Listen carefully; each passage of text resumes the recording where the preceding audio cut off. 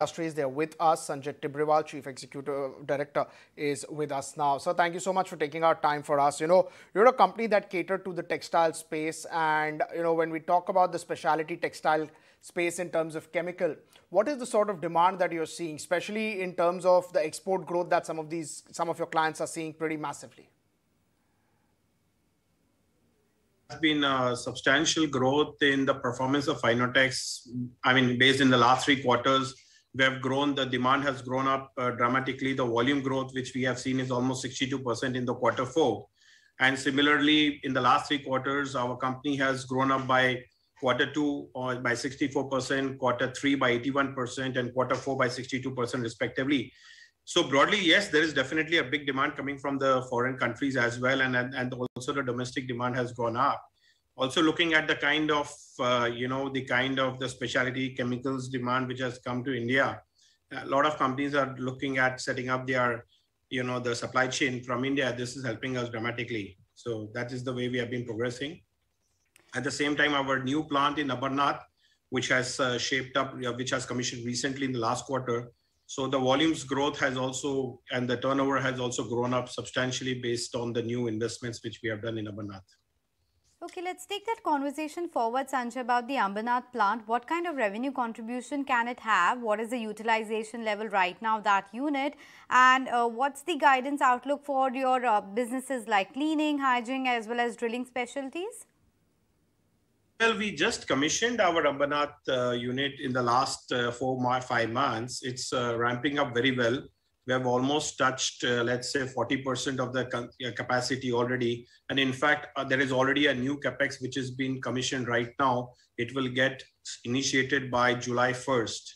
So there is an additional capex of 21,000 tons. Recently, we have done a capex of 36,000 tons, out of which almost 40% broadly has been utilized. And it's looking like this quarter we'll be touching almost the optimum levels also.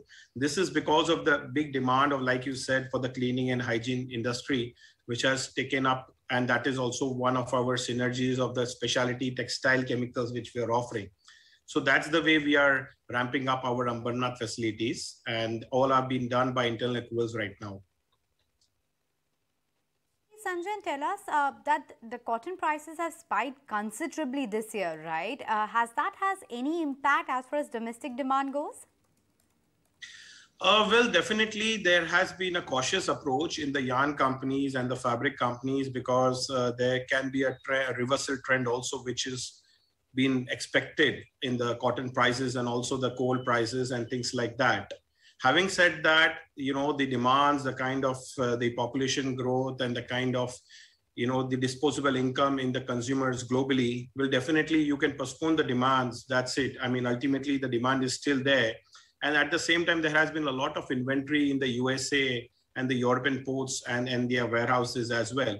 So basically, the plan now with most of the textile companies, what we look at from is that they are trying to clear out their stocks right now. At the same time, once there is a big demand coming up, they will start looking at the cotton prices and securing the orders at the current levels. And Sanjay, for the entire year, the revenue jumped up by almost 69%, a profit growth of 30%. Is this kind of growth rate sustainable for FY23? Is that what we should pencil in? If you look at our overall performance in the last 3 quarters as well, we have always done something which has more than what we had expected about. We can expect similar trends to happen because of the cleaning and hygiene chemicals, which has picked up, and also the kind of demand which is coming for the textile specialty performance chemicals broadly. At the same time, our EBITDA in the last 11 years average is always around 18 to 19% broadly. So that is the similar kinds of EBITDA which we are expecting as well in the future. So I think this is what we can expect in the coming years as well.